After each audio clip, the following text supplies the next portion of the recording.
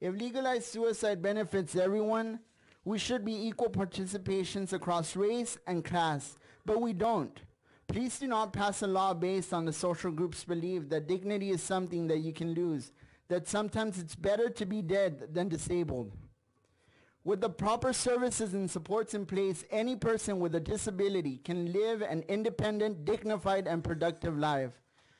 I have worked with young people with disabilities for many years, through the Youth Leadership Forum, through other organizations. And the thing that we strive for them to see is that they can be and can become and will become productive citizens regardless of their disability.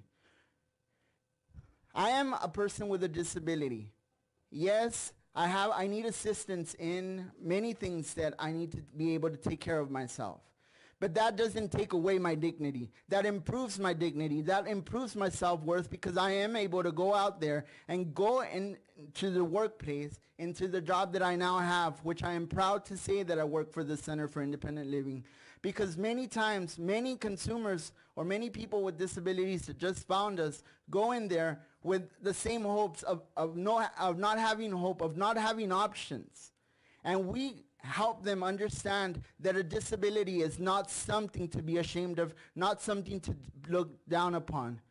As a person, like I said, that instills independence and instills a brighter future for young people with disabilities, I tell them that yes, our struggles are not easy. Yes, life can get hard. I myself went through this when I was younger. I went through depression. I went through suicide. I attempted suicide myself. But you know what? And yeah, that it wasn't even that I couldn't deal with the fact.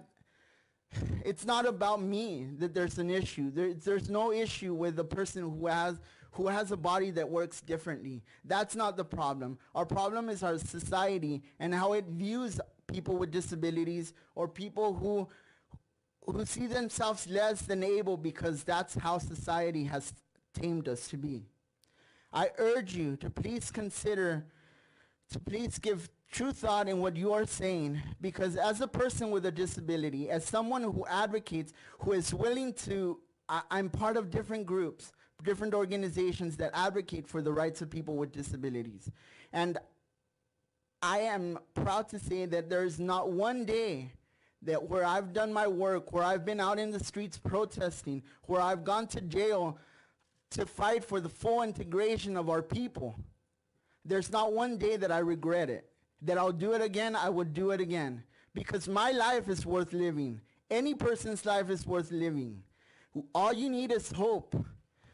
All you need is that one person that will give you that sense of dignity, of respect. There's dignity within each person. We all have a purpose here in this world. And if we're still here, and if God has not taken us, or whatever other entity you might believe in, that's because we still have a purpose here in this world. And our purpose might not be to help society. It might not be, it might only, maybe you're only making a difference to one person, but that's one person that needs you. You are worthy. I am in a wheelchair, but I'm no less than anybody else because of my wheelchair. I have cerebral palsy and I am visually impaired. But that doesn't make me any less of a human being than anybody else, and that doesn't give me the feeling that I need to die. On the contrary, I need to fight to live. I need to fight for a society that includes, that promotes and the full integration of people with disabilities, that promotes the livelihood of people with disabilities, of the elderly. Our elderly don't, I see our elderly, as I've worked with young people, I've also worked with adults. Our young people, you groom, you instill those seeds to be productive, to go out there into their community and make a difference. And our elderly, what do we see in them?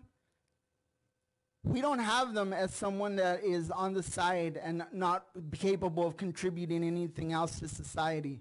On the contrary, our elderly should be our role models and our examples They should be teaching us how to live and how to fight to live by promoting themselves as competent individuals that can do so.